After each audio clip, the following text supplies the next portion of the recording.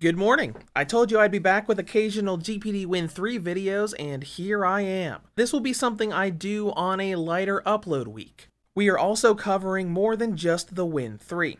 I recently got into Genshin Impact after the Aloy announcement the other day, so I figured we would test it on not only the Win 3, but the Win Max as well. And FYI, I am referring to the 2020 Win Max model and not the upcoming 2021 upgrade.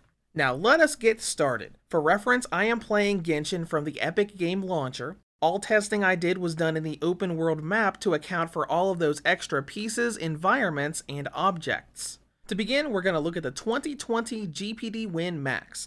For a refresher, this unit has an i5 processor. For my testing here, I had the TDP up on the high option. The original Win Max can run Genshin smoothly, but not at higher graphic options. High settings normally averages around 25 to 27 FPS even when you're not in combat. To get it smooth, we have to bring it down to medium. This will net us a frame rate that stays around 30 to 40 for the most part. Thankfully, these conditions are stable enough that it won't drop under 30 FPS even when you're fighting enemies. But if you want silk, drop it down to lowest settings.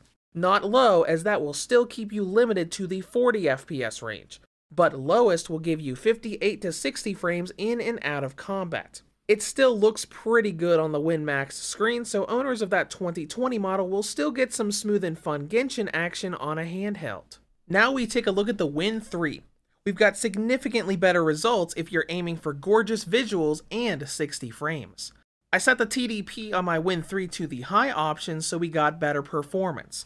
If you crank Genshin up to high settings, you can get a varied frame rate, but it'll pop between 40 and 60 without end. This is pretty good, but if you want more consistency, bring the resolution down to 1.0 and most of the visual and effect settings down to medium, and it'll spike up to 60, only jumping down to the 50s during combat. It may not be perfect, but we can get better visuals out of the Win 3 than the Win Max.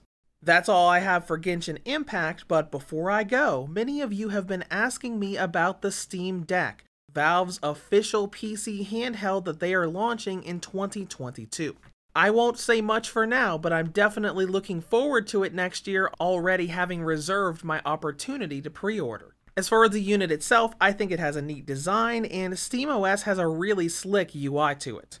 I'm definitely glad we're getting an official PC handheld, though I will likely still be partial to gamepad digital. There's nothing wrong with the Steam Deck, it looks great, but I really love the design of the Win Max, with it being a laptop I can comfortably use for pretty much everything that I do on a computer, as well as being a handheld PC. Though if we didn't already have confirmation that Gamepad Digital was going to give us a 2021 upgrade of the Win Max, I might feel a little different. But that's all for now. As always, thank you for watching and have a great day.